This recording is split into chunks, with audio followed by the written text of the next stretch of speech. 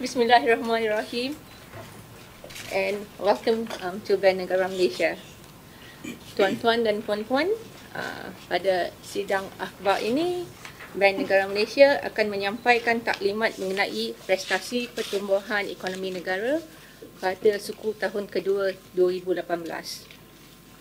Taklimat ini juga merangkumi perkembangan monetary dan kewangan di Malaysia, isu khas serta butiran mengenai inisiatif dasar Bank Negara Malaysia.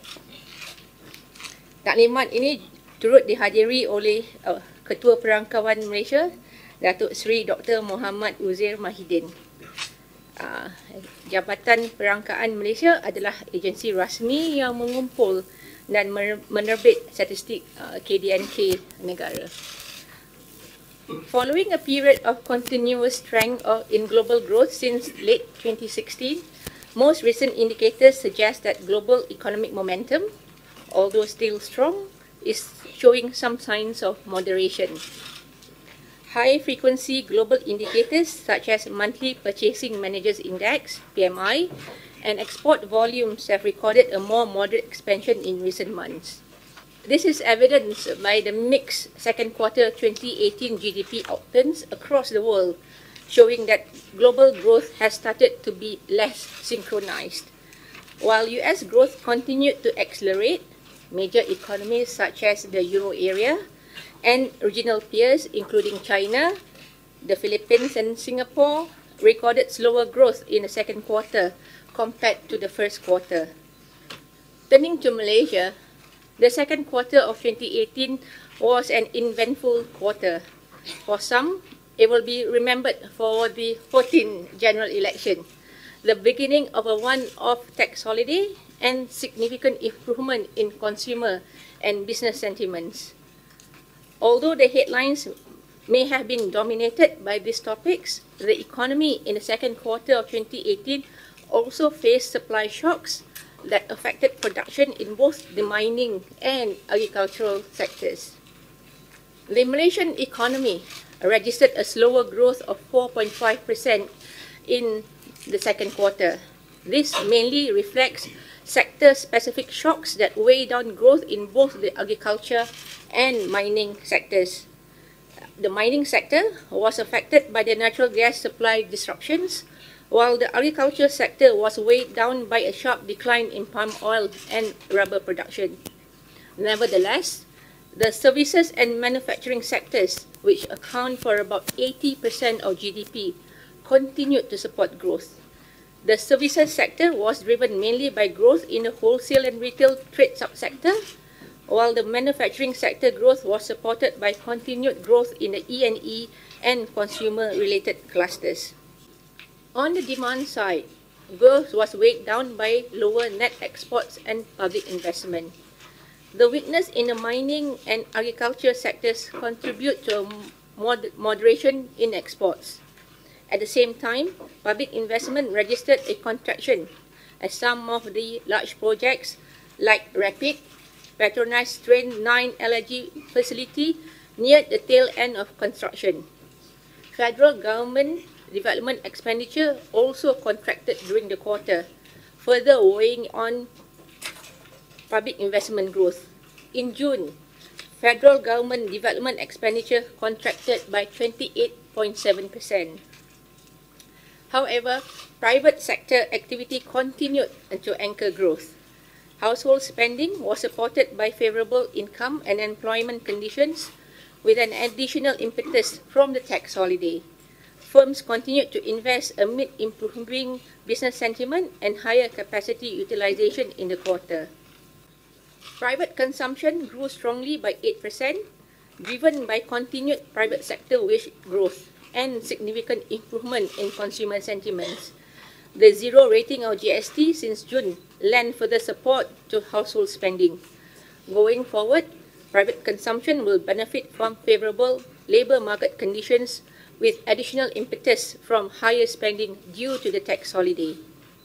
Private investment expanded at a faster pace of 6.1%, which reflects a significant rebound from the underperformance in the first quarter.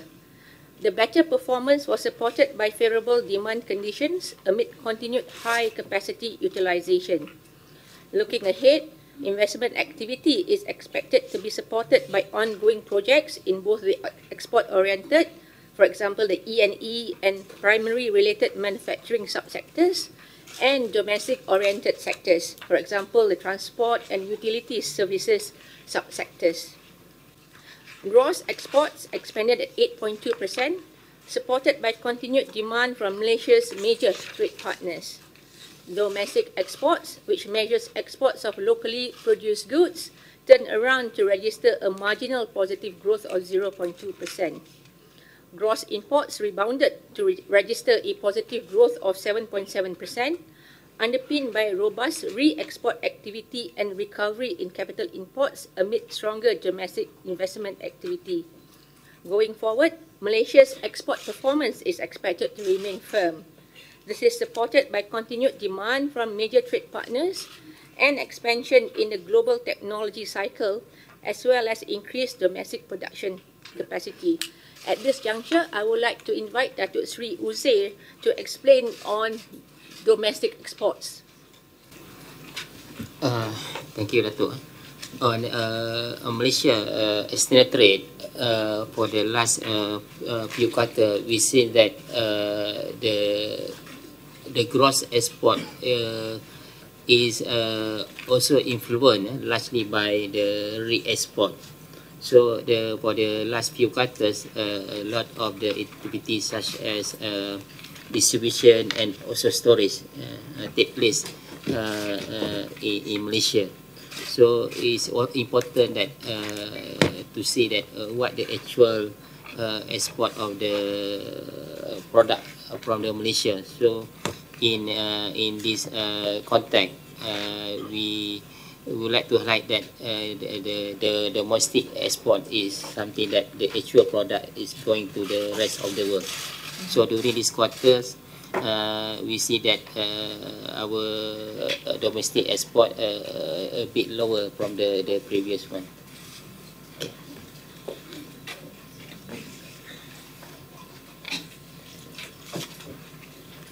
Malaysia's current account continued to register a healthy surplus of 3.9 billion ringgit in the second quarter of 2018, or equivalent to 1.2% of GNI. In comparison to the first quarter, the current account surplus narrowed. This was due mainly to the lower goods surplus, driven by a rebound in goods imports following stronger domestic demand and weaker commodity exports. In addition, the primary income deficit widened to the higher dividends earned by foreign investors in the domestic economy. Typically, the current account balance tends to be the lowest in the second quarter, due mainly to lower goods surplus. This is driven by seasonal factors, such as lower commodity exports in the quarter. Moving forward, the current account is expected to remain in surplus, as the goods surplus will continue to be supported by global demand and commodity exports. With the first half current account balance steady at 2.8% of GNI, we believe that for the full year this year, the current account balance will be at 2 to 3% of GNI.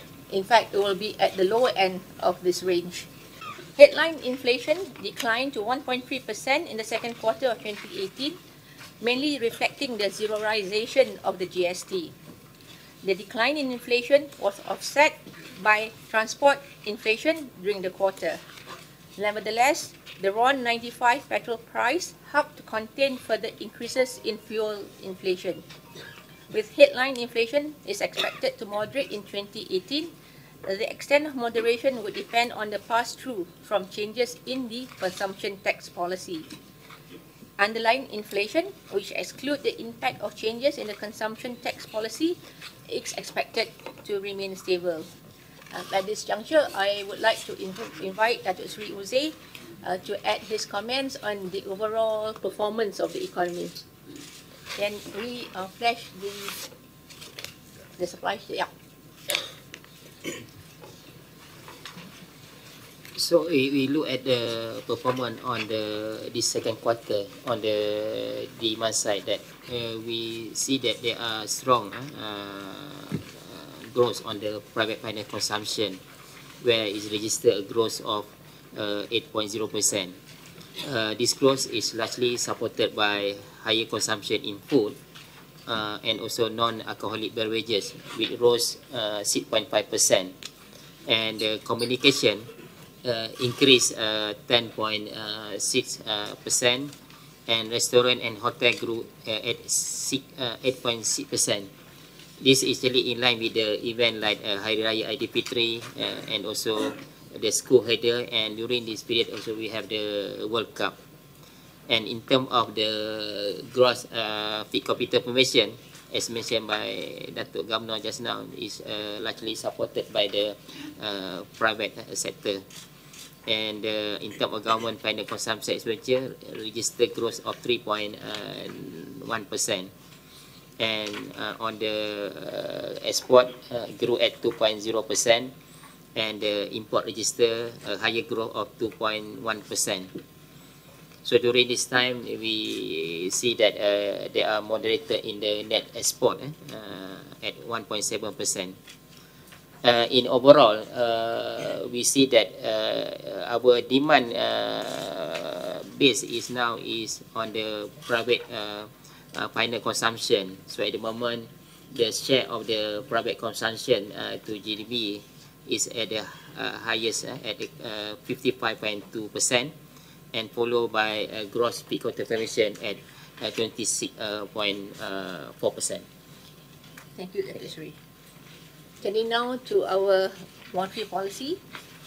At the meetings in May and July, the MPC maintained the degree of monetary accommodation as domestic monetary policy considerations have not materially changed. The MPC will continue to monitor risks to the prospects for domestic growth and inflation, which could arise from global and domestic factors. The current monetary policy stance remains supportive of economic activity. The bank's monetary operations will continue to ensure sufficient liquidity in supporting orderly money and foreign exchange markets and intermediation activity. Domestic financial system stability was preserved in the second quarter of 2018. The financial system remained resilient. Domestic financial markets continued to function in an orderly manner, and confidence in the financial system was sustained. The banking system and insurance industry remain well capitalized to meet unexpected shocks. As at end June this year, excess capital buffers of financial institutions remain strong at 235.3 billion ringgit. And stress tests conducted by the bank affirm financial institutions' resilience to severe macroeconomic and financial shocks, both at the system and institutional levels. Private sector activity remains supported by sustained financing growth in the second quarter of 2018 at 6.3%. In the capital market, corporate bond issuances continued to register double-digit growth, providing crucial funding for infrastructure developments and working capital. Total outstanding loan growth increased to 4.4% in the second quarter, driven by higher growth of loans to businesses. Household loan growth remained steady. The ringgit depreciated against the US dollar in the second quarter and has depreciated by 0.9% against the US dollar this year until 16 August 2018. This was driven mainly by external developments, namely expectations for a faster pace of normalization in the US, escalating trade tensions, and contagion from Turkey to other emerging markets. The ringgit depreciation in 2018 was in line with regional currencies, while other regional currencies has depreciated between 1.8 to 8.8%. The ringgit has depreciated by 0.9% against the US dollar. Despite non-resident portfolio outflows in the second quarter, financial conditions remain stable and generally in line with regional countries. The domestic bond remained resilient during the period, supported by domestic institutional investors. The KLCI declined by 9.2% during the period, in line with regional trend amid uncertainties on the pace of monetary policy normalization in the US and rising trade tensions. CLIBOR and FD rates also remain stable in the second quarter. Onshore foreign currency volume continues to show improvement, while stable foreign exchange rates promote efficient price discovery. Bond yields have been anchored by long-term domestic and foreign investors, signaling confidence towards the country's strong fundamentals. Against this backdrop, the bank continues to strive for greater transparency in the bond market through the Ultimate Beneficial Ownership or UBO project. All 72 custodian banks, including Euroclear, have given their commitment to support this initiative. The bank continues to assess the onshore market conditions, especially external developments that may lead to an increase in volatility or imbalances in the onshore financial market. Ringgit continues to be market determined, and the bank will continue to provide liquidity and ensure orderly market conditions to support economic activities. As at end June 2018, non-resident holdings of Malaysian government bonds declined from 27.4% to 23.7% due to net outflows because amidst Fed rate hike expectations and global uncertainties, mainly stemming from the trade tensions between US and China. Of significance, the composition of stable investors has increased, leading to lower market volatility and greater resilience in the bond market. These long-term investors include central banks or government holdings, which stood at 33.5%, pension funds holding of around 18%, and banks holding at 3.6%. Malaysia's external debt remains manageable. This observation is based on the nature and profile of our external debt. The first pie on the round circle shows that more than half of our external debt is skewed towards medium to longer term tenure, resulting in limited rollover risk. Short-term external debt does not pose a material risk. Banks, you can see from the chart, account for close of 70% of total short-term external debt, and they observe prudent liquidity management practices and management of funding and maturity mismatches. About 1/3 of the external debt is in ringgit and accounted by non-resident purchasing the ringgit instrument. Hence, this portion of the external debt is not vulnerable to valuation changes from the fluctuation in the ringgit exchange rate. And if you can see from the chart, more than half of foreign currency denominated debt is subject to either prudent liquidity management practices by the banks on flexible terms because most of them are intercompany loans, or in terms of trade credits which are backed by export earnings. Importantly, while there is no immediate threat from the level and composition of external debt, the bank will continue to monitor its trajectory to ensure its sustainability going forward. International reserves remain sufficient to meet international transactions. There is often a narrow focus on short-term external debt reserves cover, which stood at 0.9 times. The short-term, as I explained in the previous chart, the short-term external debt is mostly by banks, which arise because of the centralization of treasury operations by the domestic banks which operate in the region, and the sizable presence of foreign banks in Malaysia that rely on funding from their parent and related companies. It should be highlighted that although the bank's short-term external debt is around 311.9 billion ringgit, the bank's external assets is around 293 billion ringgit. And these external assets can be drawn upon to meet the short-term external debt obligation of the banks without creating a claim on our reserves. Similarly, the progressive liberalization of foreign exchange administration rules has resulted in greater decentralization of reserves, whereby 3/4 of Malaysia's external assets are held by banks and corporations. Thus, Malaysia's short-term external debt remains manageable and does not pose a material risk to the economy. Malaysia's reserves coverage ratio to short-term external debt is comparable against other financially open economies in the region. Of significance, I would like to stress again, Malaysia's short-term external debt reflects increasing regionalization footprint of our domestic banks, strong establishment of locally incorporated foreign banks in Malaysia, and Malaysia's deeper and more well-developed financial markets.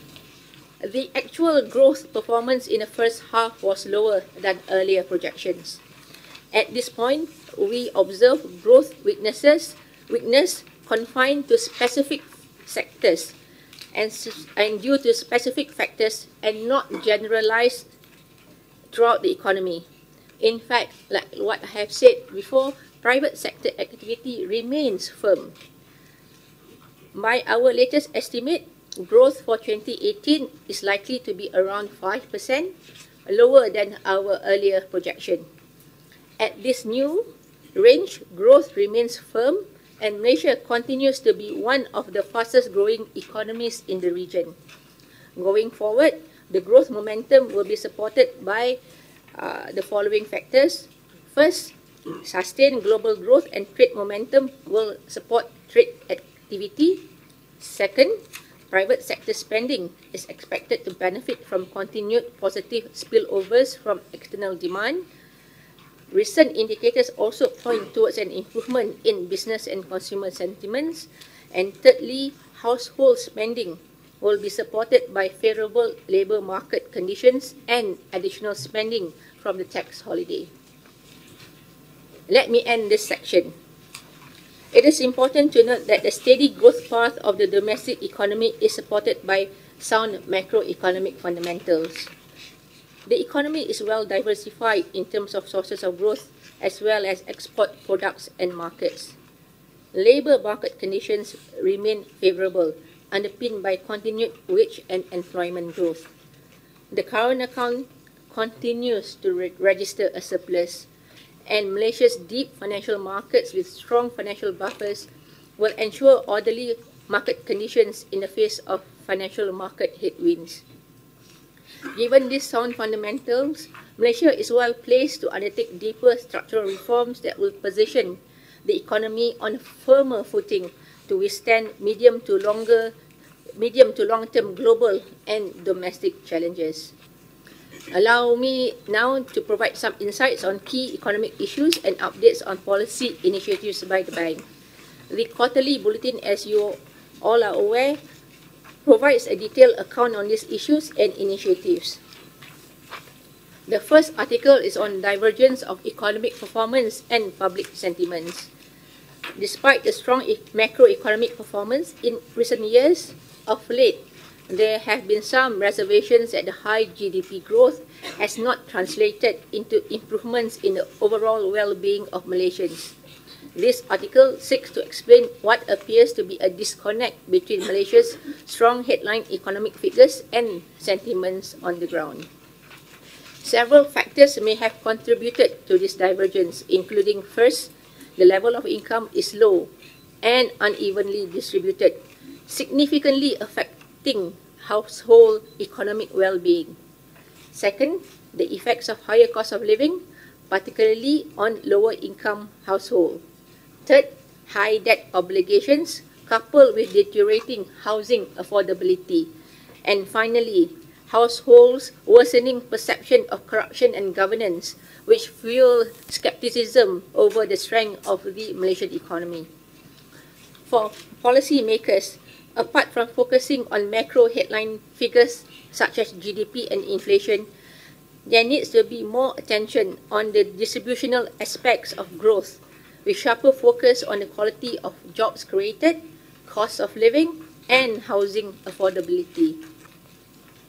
The second article in our quarterly bulletin is on the potential of mobile payments in accelerating Malaysia's migration to e-payments. This will lead to 1. Greater cost savings and efficiency gains, and 2. Lower risk of leakages through illicit activities such as tax evasion and corruption. Mobile payment remains at an early stage of development in Malaysia, but is rapidly gaining traction among the entry of new non-bank players offering mobile payment services. To foster an enabling environment for mobile payments while managing the resultant risks, the bank has introduced the Interoperable Credit Transfer Framework, which took effect on 1st July this year.